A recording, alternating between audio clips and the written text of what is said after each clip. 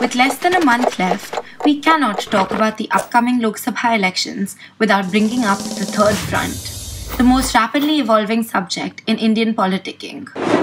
Various local and regional parties are forming an alliance to give Indian voters an alternative to the traditional national parties.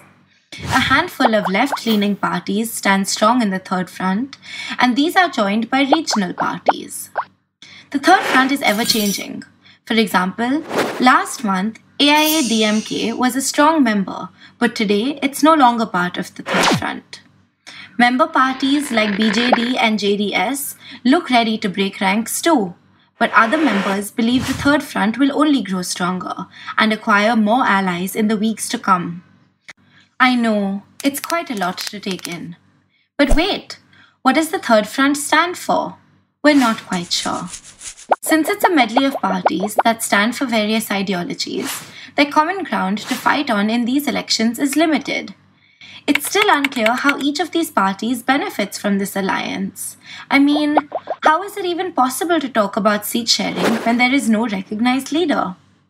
For the people of India, it seems like the third front is an attempt of regional parties to make themselves more relevant in the upcoming elections. And it's working. The unspoken mission of the third front is to protect secularism and prevent communal forces from coming to power. That is, to make sure the BJP doesn't win.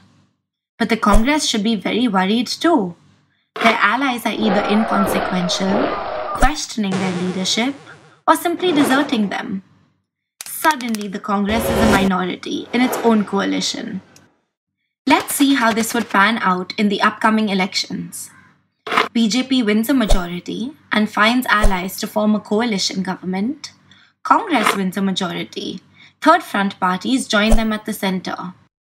The combined tally of the Congress and BJP falls short of a majority.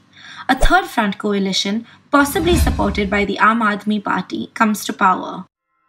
Either way, a coalition is highly probable, and the fate of the third front is tied to the wins or the losses of the BJP and Congress. So keep your eyes on the news, everyone.